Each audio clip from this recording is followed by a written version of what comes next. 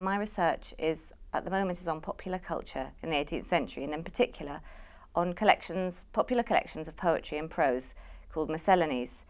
My research this year has been taken two forms. One is a scholarly project. It's a digital database of the contents of these miscellanies, and that's funded by the Leverhulme Trust. And that's primarily going to be of interest to scholars who want to know more about what was in these books.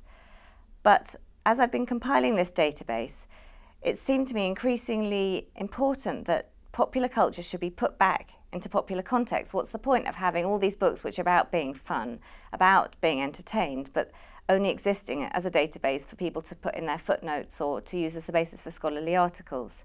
So during the course of this year, I've been running a public engagement project funded by the British Academy as part of a mid-career fellowship, which is called Bringing Books Home, and it's really about exploring the public-facing potential of this kind of scholarly work and thinking about how the ways in which people used books in the past might relate to how we use books now, or the things or forms of entertainment now. And that's taken the form of some work, a project in a primary school, some secondary school talks, making a couple of radio programmes, and doing a whole series of site-specific performances in collaboration with some musicians, which are about exploring the potential of these books. What happens if you try to perform them for a 21st century audience? One of the things that's remarkable about speaking to a wider public is that you can't in any way anticipate the kinds of things they're going to get out of your work. So although we talk about pathways to impact and how our research will affect people, you can't know until it happens. So I've had all sorts of responses to the kinds of things I've done, ranging from this little football crazy boy who said, "I never liked literacy before, but this is really fun," which in some ways is quite predictable. And then another unanticipated consequence of what I've been doing is that I did a programme on CBC, on Canadian radio, about my 18th century research. And I got an email from a man who said, "Dear Dr. Williams, I don't normally write to people, but I was listening to the Drive Time programme and I had studied 18th century literature in Oxford 20 years ago, and now I've spent the rest of my career in IT, and it was so lovely to hear about that." So we got into contact, and he has a series of database construction companies, and he's now doing the database construction for my digital project for free because it inspired him to give something back and to use his expertise in an academic context.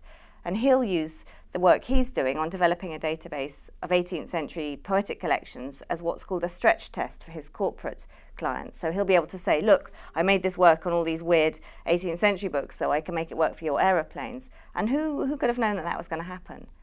The public engagement work I've done has fed back, again in unanticipated ways.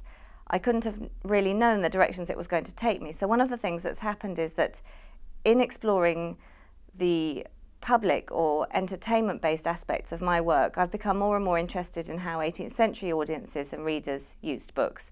So I'm now going to write a monograph about how people used books and read out loud from them and used them in their homes. And I wouldn't have done that if I hadn't already gone halfway down the road of trying to turn these books into spectacles and into programmes for modern audiences. Another way in which it's affected my research is that you can't really know how something is for people until you've performed it sometimes. So to give an example of that, we performed at the York Early Music Festival and took a programme of Yorkshire poems and Yorkshire songs that probably haven't been sung since they were printed in 1750 something. And we sang them in York, and there was one song about Yarm, which is a little town in Stockton-on-Tees, I think. And we sang this song, and it's a very conventional pastoral song, which is all about the beauties of the town. And there's one line in it which says, "The goddess Minerva has here her seat." And everyone in the audience laughed at this ridiculous idea that's so high-blown and hyperbolic that a goddess should be living in Yarm.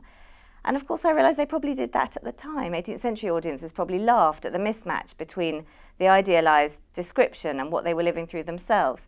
And it just didn't occur to me that it might have been funny or ironic in that kind of way until we performed it.